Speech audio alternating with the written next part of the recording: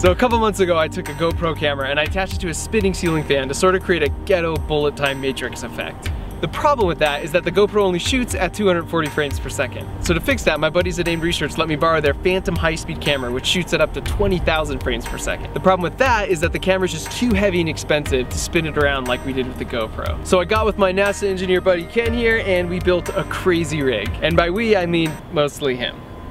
So we put the camera in a protective enclosure below a spinning armature that has 2 mirrors on it. So the light from the object that we're interested in filming bounces off both mirrors and down into the camera lens. So it's basically like the camera is spinning around really fast at 200 RPMs, even though it's perfectly safe below. And that's how you get really awesome footage like this.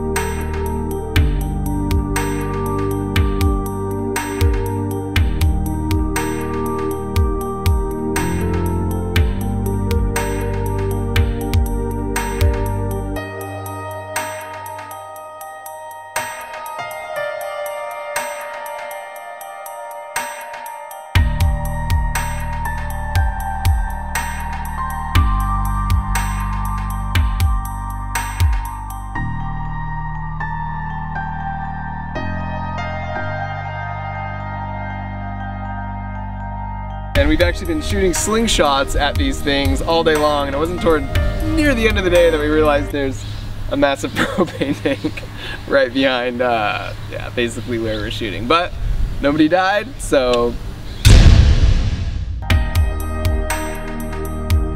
So my buddy Destin from Smarter Everyday actually helped out with the rig, and he made a video about the importance of all the failures we encountered with trying to build it, because there were a lot. All right, stop. So you should go check it out. You can also check out some of my other videos, like how to make a delicious smoothie with a drill and a coat hanger, or how to totally dominate your ugly Christmas sweater party without even trying that hard. And finally, if you need to rent a high-speed camera, Nathan at AIM Research will take care of you, including sending an operator with the camera if needs be. They are awesome to work with, and best of all, they are way more affordable than anything else I could find out there. So they've got a YouTube channel here, or you could check out their info for rentals in the description.